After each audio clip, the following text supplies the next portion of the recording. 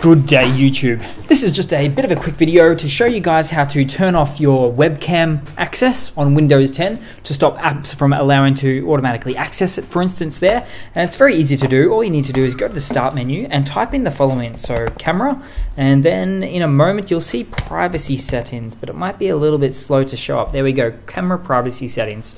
And here we go. I've just toggled mine off a moment ago, but we go on, we go off, we go in again, we go off again. If you go on, you can decide what it's good for, what you can use it for. But if you don't want it to be able to be accessed at all, unless it specifies when you're actually wanting to use it at the time, just toggle it off. Very, very safe way. People are liking to do that these days. So that's pretty much it, guys. That is in the interest of security, perhaps a video on security. I might, in fact, put it on the security playlist, which as yet I do not have. But we'll give that a go there.